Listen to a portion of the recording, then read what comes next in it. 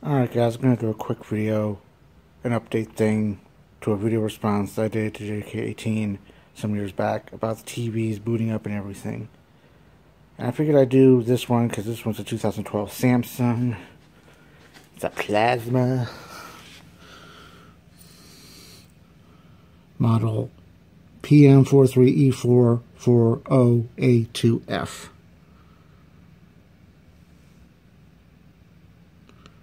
Now look it up. But yeah, this was a 2012 model, so, and we're gonna see how we do this. So we'll wait till the time. 1,000, 2, 1,000, 3, 1,000, 4, 1,000, 5, 1,000, 6, 1,000. Okay.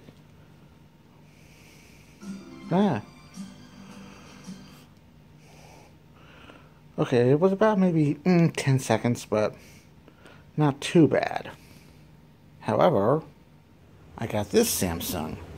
It's a 2007 model. And what's unique about it, it still has the analog tuning, so yeah. But it was a freebie, and I like free, and I like TV. So, I'm not having anything playing, but I have a signal going in, so 1,000, 2, 1,000, 3, 1,000. See? Comes up pretty quick.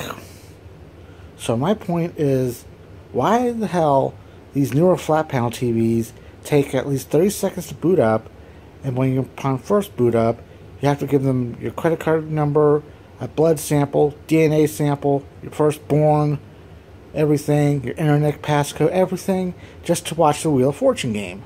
Why? It's just ass. I just want to watch some damn TV. Oh well.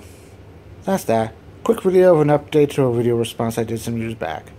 I'll post the links down below, so till next time, thanks for watching. Comment box is open.